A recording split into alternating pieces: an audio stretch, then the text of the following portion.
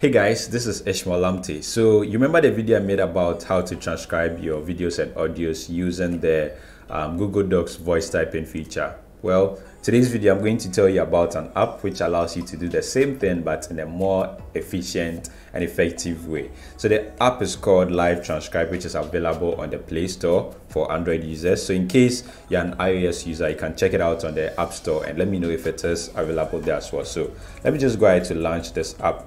Now, what is very cool about this app is that it is able to put some, commas, free stops, and the rest, like punctuate your whatever you're saying. That's the cool aspect I find about this app. So as you can see, I have full stop, I have a comma, and then even if I ask a question, it's able to allocate a question mark. What are you doing?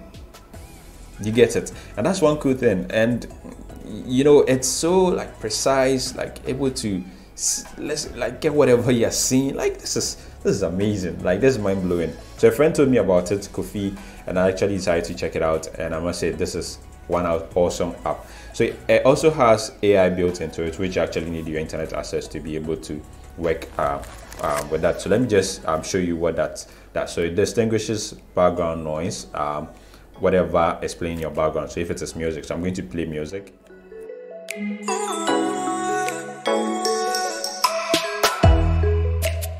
So because I was playing the music, you realize it comes over there that there's a music playing, it detects that, and then even if it's piano, whatever background noise you have, even if it's a cock crowing, you actually have it, maybe animal and the rest, those kind of things. So that's one good thing I have find about this app. Now once you're done with whatever you need to transcribe, you stop it. Let me just come back and then open it.